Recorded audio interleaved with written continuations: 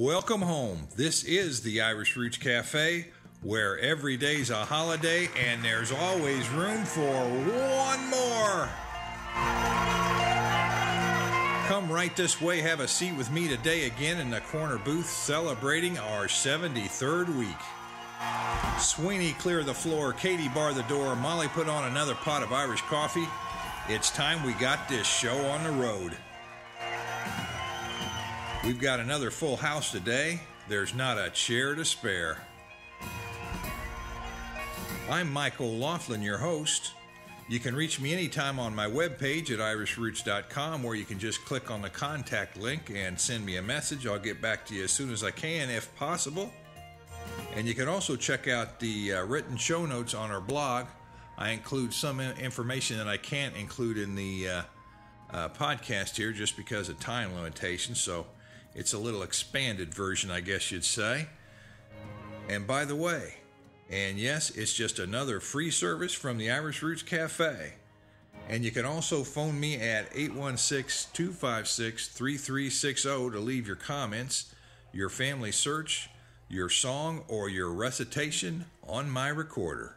Try it, you'll like it. Among today's topics, why was the Lisbon Treaty voted down in Ireland? What was a Lisbon Treaty anyway? Counihan is the name of the week. Famous Donnellys in Cavan and America. Families of County Kerry is the book of the week again.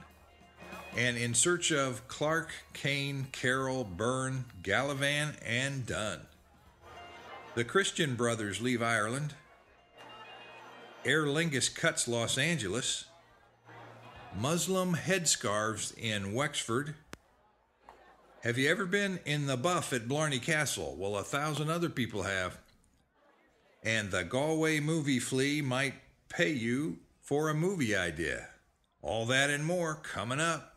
Now remember, you can get all three of my free broadcasts online.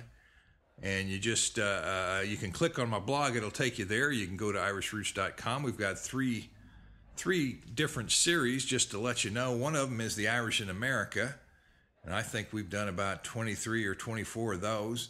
Irish Families Worldwide, which is this broadcast right here, and this is our 73rd. And the Irish Song and Recitation Festival, we've done, 13 or 14 of those? My gosh, we've done over 110 podcasts, I think. I didn't add it up, but I'd be guessing we're just around that there somewhere. Well, let's move on to the notes for the week. Well, we've now got 3 complete shows up on the Georgia Irish that we did on centering on the Savannah area. As of today, the 3rd one just went up, so be sure to tune into that. It always pays to know what's going on in the rest of the country, not just your own area. And anybody wants to get their area included, just holler at me. We'll get it done. And hey, here's something interesting. It happened right here at the Irish Roots Cafe. I was reading my email. Here was a different one. And I got an email from Blarney Clark in County Cavan just the other day. And we got to talking by email, and I noted that there were 2 famous Donnellys from County Cavan that were very prominent in Kansas City. It seems that some of the people in Cavan were bemoaning the fact that they didn't have very many famous people.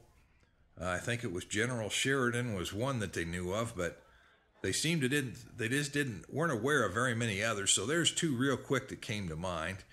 And, well, let me see. Who were these 2 Donnellys from County Cavan? Well, first, the largest dressmaker in the United States from earlier days was founded by a Donnelly from Cavan, or of Cavan roots. And you know what he did? He took the name of Donnelly and reversed the syllables in the name, and he called the company Nellie Don. Now, isn't that amazing? And that was the largest dressmaker in the country for a while. Of course, that was quite a few decades ago. Well, there's even a web page and a movie on this Donnelly operation, so that qualifies as famous, I think. And secondly, Father Bernard Donnelly, who was known as the Builder in Kansas City, and he came from Kilnacreva, County Cavan, and he brought the first group of Irish laborers to level the streets of the city. And anyone familiar with history here will know of Father Donnelly, and I included him naturally in the Missouri Irish book that I recently republished. And I tell you what was interesting. Old Breffney called me and we talked briefly, and I told him that Kilnacriva was where Father Donnelly had come from, and by golly, you know that Breffney Clark, the fellow who called me, he was just about 5 minutes away by driving from Kilnacriva. So I'm telling you, there's forces at work here we don't all understand, but it happens to me all the time. And he tells me that there's still plenty of Donnellys in that area. So I've got him looking around, see if there's somebody that might want to call in and talk. I even sent him a picture of the Father Donnelly here, and maybe he'll be walking down the street and I'll see somebody who looks just like the old Father Donnelly. And then we could do a little DNA test maybe. That'd be interesting. But I just thought I'd pass that on. It was pretty interesting to me. Hey, and by the way, we talked about DNA. I just 5 minutes ago got a note from Family Tree DNA, and it says they're cutting their prices on Y-DNA upgrades by about 25%, and that's going to last just about 10 days, so take advantage of it as soon as you hear it if you were planning on doing such a thing. That would be on upgrading your original test to a better one that traces even more than the first one did. And let's see, the last note from the cafe here today, I just had to bring this one up. Here's a fellow who's traced back 4,000 descendants from his original ancestor who came to Massachusetts in about 1740, settling in Bridgewater.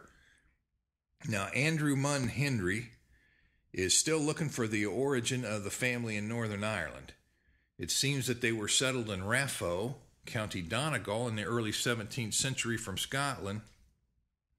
And of course, the name can also be Hendry or Hindi, as well as Henry or Hendry. And you can spell that with a Y or an IE at the end.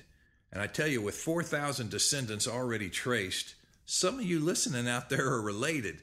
Let us know if you're a candidate for that, or if you might know the Irish origin of this family. You could make 4,000 people in America very happy by clicking on their origins, and we'll help spread the word.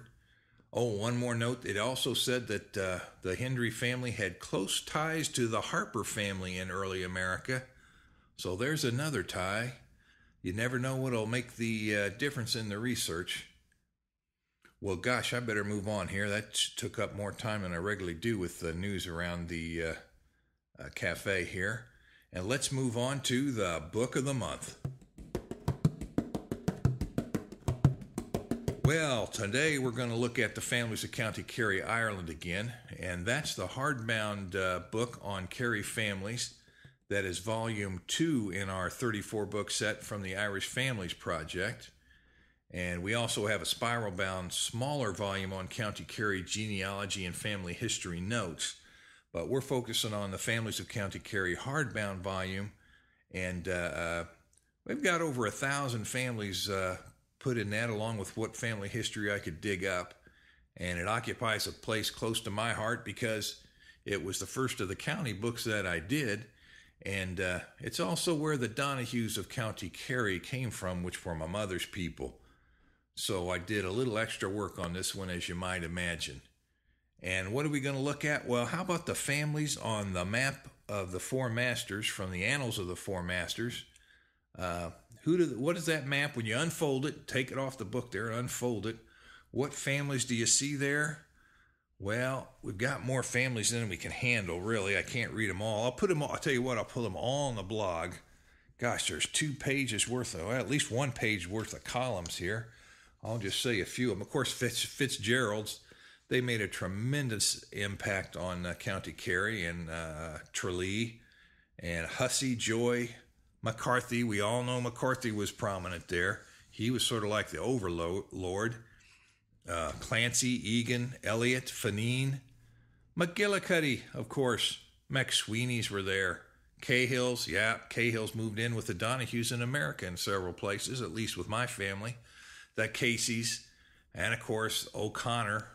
Those O'Connors are everywhere, but the O'Connors Kerry were a special case, a special family.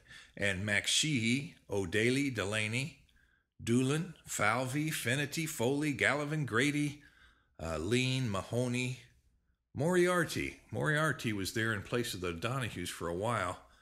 They took care of those ships in Loughlane and all that, and then they moved on when the Donahus came in. You know, they might have pushed them out. I don't really know. I'll have to look at that. That was about 1,200 years ago, maybe 1,000.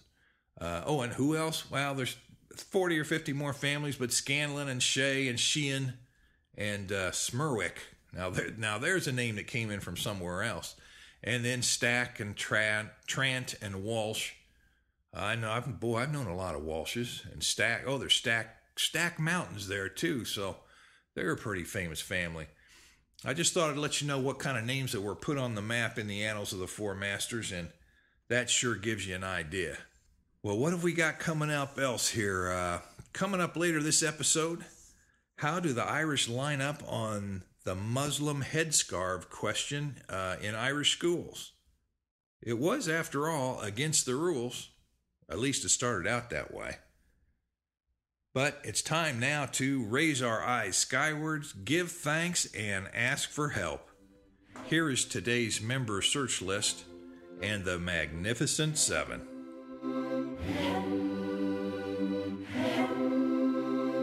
Well, new member Patrick Clark of New York, New York. And he's looking for Clark and Lynch and McGonnell and Masterson. And hey, he's got some Cavan roots there too. We just got through talking a little bit about Cavan and the famous Donnellys. Well, he's looking for a Andrew Clark. And, well, actually, he was Patrick Clark, son of Michael Clark, son of Patrick Clark, son of Andrew Clark. And he wants to go back beyond Andrew Clark. And, of course, you have to determine, would this Clark be an original Irish name? Could it have come from Clerkin? Yeah, it takes some research to find out. And, of course, you can see Clark with the E on it and with the E taken off and put on at the end, just depending on the attitude of the people of the day. Sometimes they thought it was special and fancy to add that E. I see that a lot in the 17th century records on a whole lot of names. Well, number 2, new member Carolyn Aguar of Jamul, California, looking for Kane or O'Kane, and looking for any information on an Anthony Kane from County Clare. His son Patrick was born in Clare and immigrated to the U.S. in 1847. And she's looking more on the family. I'll have some more of that on the webpage if you want to see some more information. And number 3, new member Sarah Carroll of Brockton, Massachusetts.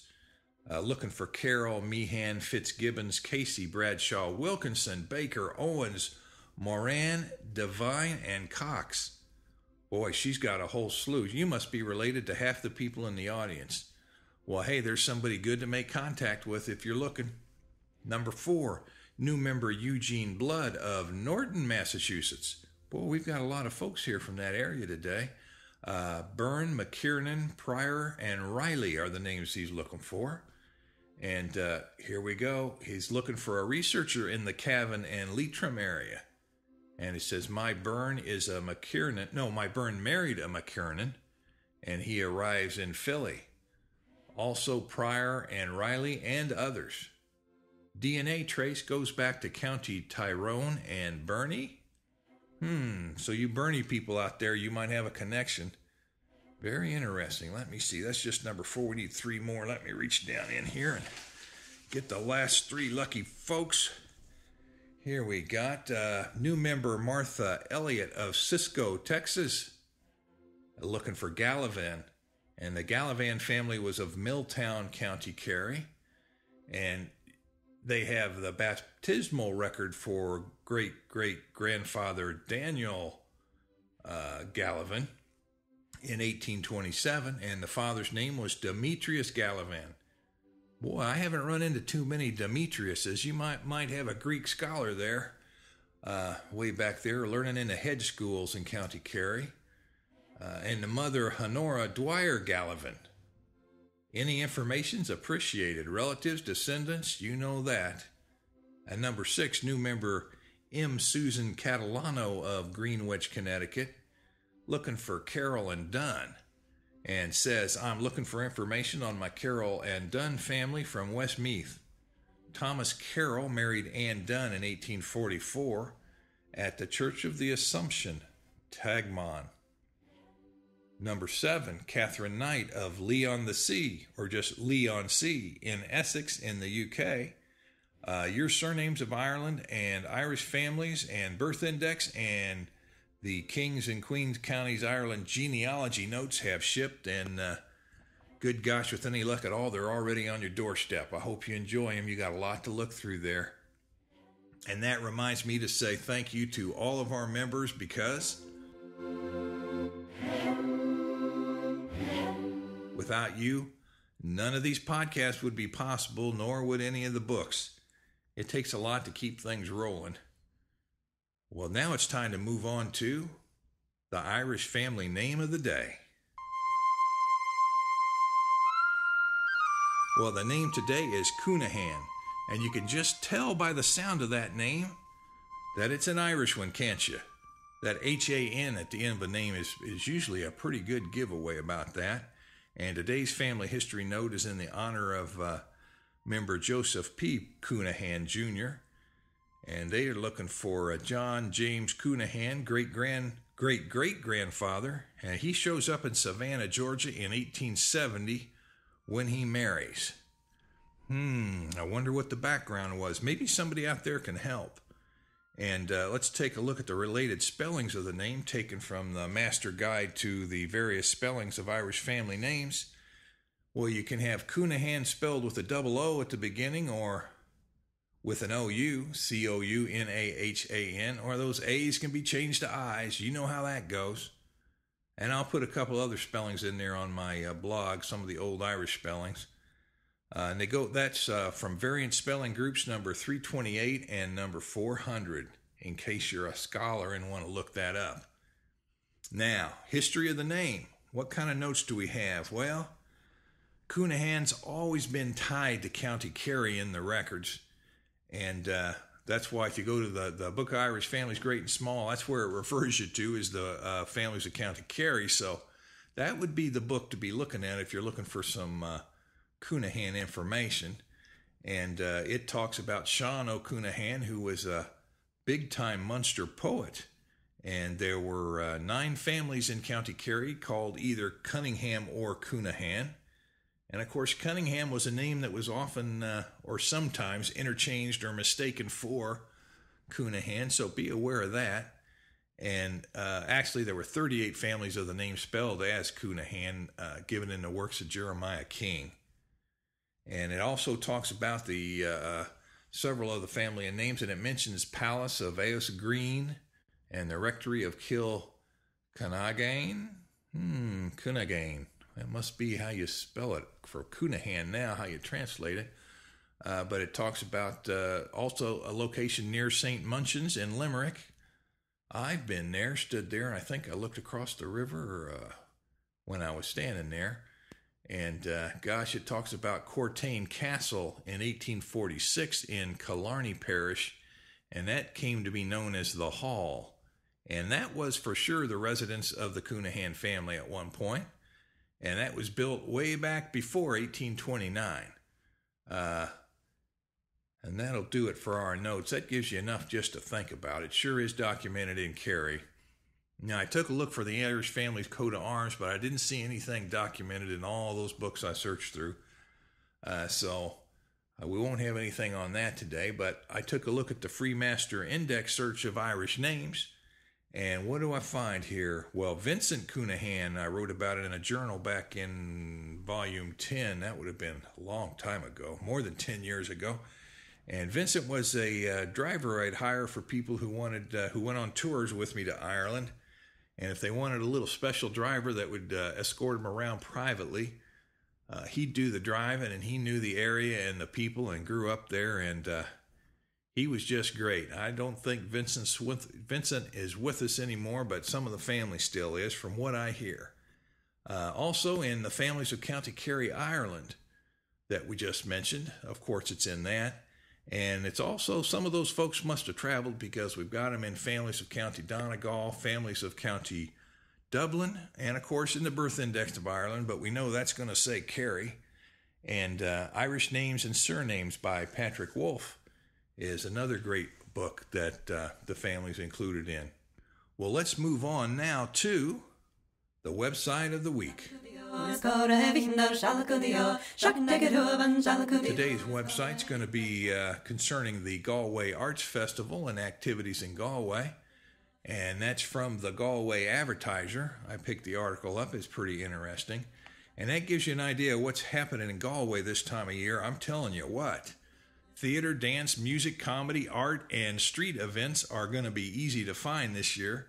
And that includes sculptors and photographers. We've got another note coming up later on some of the movie things going on. Now, there is another page for the Galway Arts Festival, but I couldn't get it to work on the web. It was just stalled out, so I thought I'd substitute this one.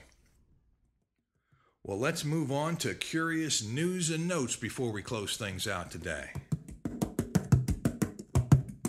Hey, you know what? You think gas is high in America? Think again.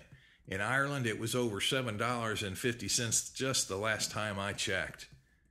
Good thing that's a small island, isn't it? Hey, the Christian Brothers are leaving Ireland, and that's after about 2 centuries worth of contributions. Back in the 1960s, there were over 1,000 Christian Brothers teaching in Irish schools.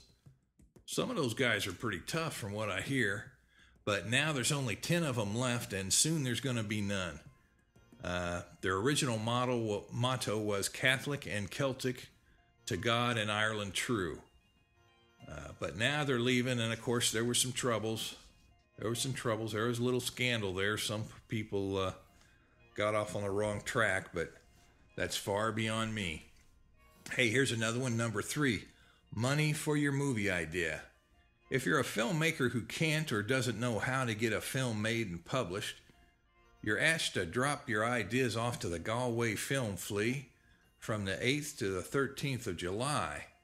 It says you can submit a 500-word story idea for a screen, and the winner gets a check for €3,000. All pitches will be open in front of the audience during the Galway Film Fleadh. Hey, and guess what? Peter O'Toole is also going to be honored there this year. He's one heck of a character actor, I'll say that. Number 4, uncovering at the Blarney Stone. Now here's one for the books, and the times they are a-changing every day, aren't they? 1,000 people are going to Blarney Castle and posing for a picture in the buff, au natural. You understand, I think. And as part of the Midsummer Festival, they're going to be doing that and getting photographed. They're doing photographs like that all across Europe. I guess they'll come out in a book. I don't know. I can't imagine wanting to look at that book very long. Well, it happened on the 17th, so it's a fact. And now, how would you like to have that sight before you after climbing up the stairs at Blarney Castle and leaning back and kissing that rock? And my gosh, you look over the turret and you see 1,000 people running around. That'd be something else. Saying ain't so, Joe. I bet you that never happened before in Ireland. At least not there. I wonder if the film festival folks will be there. They could get some shots for that. But I wonder, is it okay for 1,000 people to walk around in public like that? There's just too many questions these days. Hey, number 5. We just got one or two more. Number 5, oppression easing. Hey, you know, a list for the richest folks in Northern Ireland came out not too long ago, and it would have surprised you. Over half of them were Catholic, and that's good news for everyone. It looks like some of these ghettos may be getting broken up, and there's going to be some equality there, which is part of the reason for peace breaking out. I think that's a real good thing. Hey, number 6, no drinking in Dublin. Drinking in public is now going to be banned in Dublin City, and you can be fined right on the spot. And if you forget to give your true name and address, and it looks like they were counting on some folks to be given false names and addresses, the fine could be as much as €1,900. Boy, and if you refuse to move on when he comes by and says, move on now, well, you can get a fine of up to $75. That's a terrible thing. Now, up to now, the Gardaí could only seize liquor from minors, but after September they can take it from adults. Can you imagine the trouble of disposing of all that liquid at the end of each day or month? I tell you, one time I came over there by mistake with some steaks they sold me in New York, and they confiscated my steaks at the airport, and I found out later they had quite a barbecue that night. If I only known I had treated them, I would have asked for some special favors. Number 7, breaking the rules in schools. Now, the Irish seem to be split on whether Muslim students should be able to wear headscarves in school. Things came to a head just a little bit ago in Wexford when, even though it was clearly against the rules, someone asked if they could wear a headscarf, a Muslim headscarf. And the latest poll of the Irish population showed just a little bit more said, yeah, they could. And, 47% said, no, they shouldn't be able to. So it's a battle about rules there. They'll have to come up with some kind of, agree to do something to keep everybody happy. Maybe they'll put a little doily on the head instead of a full headscarf. Would that work? I don't know. Well, it'll be interesting to watch. Number 8, Los Angeles is cut. Well, Aer Lingus is going to suspend service from Dublin to Los Angeles in November. Part of a budget-cutting operation, I bet. I don't have any more details, but you can find it on the web. And number 9, the big political news that went throughout the whole little island of Ireland and had shockwaves all throughout Europe is the Lisbon Treaty. And it was a very big deal for the European Union, and Ireland was the only nation that required its own people to actually vote on this treaty. Well, the vote in Ireland is in, and it voted 53 to 46% against it. Now, that means Ireland's going to retain more independence as a sovereign nation. France and Germany intend to press ahead with the plan anyway. But, I was thinking, Ireland has had independence for less than 100 years, more like 80. You might not want to rush into giving it up too quickly. I can't blame them for that for sure. But I don't know the details of the agreement, so I better not spout off. I could end up being on the wrong side of the right argument. Well, hey, that does it. That does it for the day. Remember to send your comments by clicking the contact link on our webpage at irishroots.com or send by mail to our American address at Box 7575, Kansas City, Missouri 64116. Leave your message or report on things in your part of the world on my phone recorder at 816-256-3360 or Skype me at Irish Roots Cafe. Members foot the bill so they get first priority, but we are open to all. And by the way, a big thank you to all of our members and away.